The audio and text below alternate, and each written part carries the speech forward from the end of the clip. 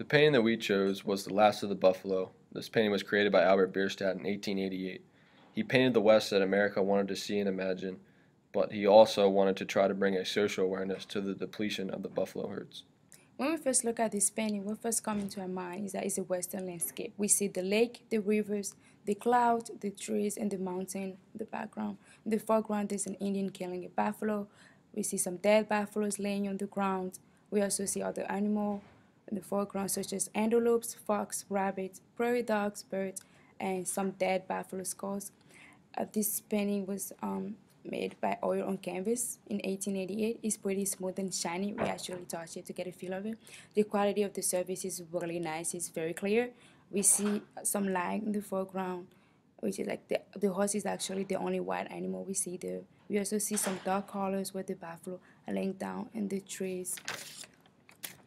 In the painting background, great herds for buffalo fill the landscape. In the middle ground, we see a single buffalo staying in the pathway of the trail, and the buffalo was locked in the battle with the Indian on a horseback. And in the foreground of the painting, that's where we see all the laying dead buffalo. The composition is pretty symmetrical because it's balanced. It has an overall equality of size.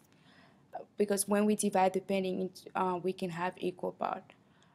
This is the color is pretty vivid. You can actually see everything. It has a great texture, which makes it a really good landscape. Bierstadt gave Easterners exactly the image they wanted of the grand and bountiful West, and he used visual spectacle when he displayed this painting to farther the majestic landscape and reactions he drew from it. He used an overwhelming amount of detail and imagery in The Last of the Buffalo, large amounts of color, almost too much detail, to the point that the depiction of the plains was unrealistic. This directly compared to the romantic ideals of painting, and the painting that we compared The Last of the Buffalo to was The Wrath of the Medusa because of their similarity to invoke lots of emotion when the paintings are viewed. Bierstadt had a near perfect combination of technical expertise and European experience and national enthusiasm that allowed him to take this western landscape and turn it into an iconic image that drew interest from Easterners to move out west. When you come to the side of this painting, it's actually pretty big. It makes you feel like you can place yourself in the painting and actually view everything clearly. Even though we see some foreshadowing, you can still pretty much see everything. The size help explain in much more detail what is going on in the landscape. The subject is real, but the style is more romanticized in landscape. It's not a realistic depiction because in real life you don't see that much dead buffalo just laying around in one scene without anyone actually doing anything, which is pretty similar to the Wrath of the Medusa because of the exaggeration, the foreshadowing that we're seeing in there. The subject matter is that the buffalo were beginning to be threatened by extinction from excessive hunting. At that point in time, that was the only way for Indians to survive because they didn't have any much more around. So they would kill those buffalo, and it was a way for Albert to bring attention to what was going on to the American.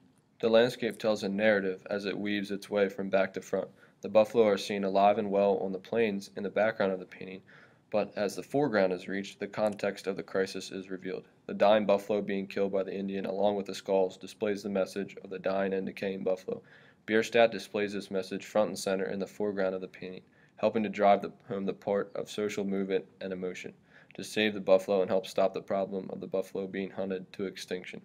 The buffalo themselves belong to the wild and the native peoples that hunt them for their very survival, not on some mantelpiece as a trophy of some hunt for pleasure, and this is correctly conveyed by Bierstadt throughout the painting. Thank you.